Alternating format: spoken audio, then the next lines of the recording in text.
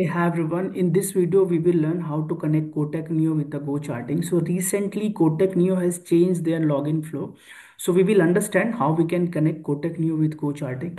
For that, you have to go this broker section, and here you will put your mobile number, unique client code, and MPIN. First of all, because these three things never change, so just put these three things.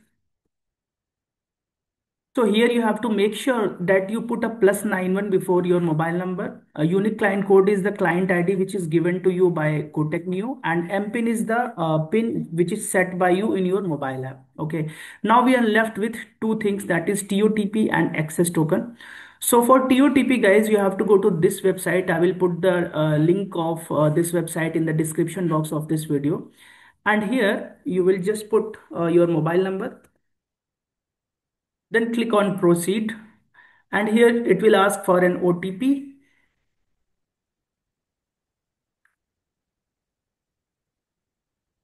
After you enter your OTP, click on verify, and it will show you your client code as well here. And then you have to select this register TOTP and click on continue. Now guys, this is important. Now here you will see that there is a QR code. Okay, please listen carefully here. So first of all, you have to install an authenticator app in your mobile. It can be Google Authenticator or any other authenticator app.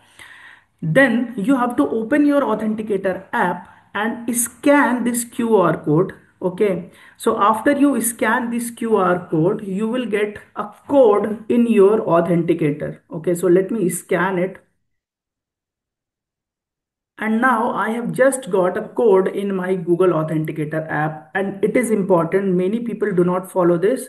You have to put this code below over here. Okay, here, then only it will register. Okay, so let me put the code. Click on continue, and then it will show you the message of TOTP registered successfully. Okay, so that was important. So first time you have to put that TOTP which you got in your authenticator app over here just below QR code to register successfully. Second thing is, many people what they do is they registered multiple times and they get multiple Kotak Neo TOTP in their authenticator app. And when you have to enter this TOTP actually in GoCharting website, then you are confused which code to put. Okay, so make sure that if you have multiple codes, you just remove all the codes from your Google Authenticator by simply, sliding right side. So it will delete all those code, and you have only one Kotak Neo code. Okay, in your Authenticator app. So after this TOTP is registered, we can fill TOTP here. Now let's talk about access token. So if you remember earlier, we had this portal for having the access token. Now they have made it very simple. This is the Kotak Neo trading portal. Here you have to click on more and then go to trade APIs. And if you see here, we already have this default application access token. Okay, you have to copy this and come and paste here.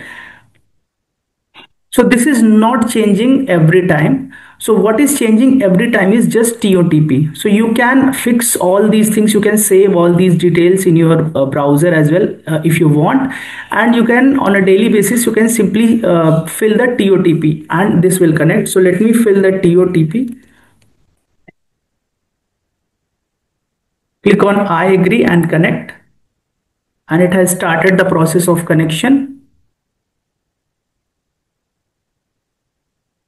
And you can see that the broker is connected. Okay, so this is how you can easily connect Kotak Neo with GoCharting now. Thank you guys.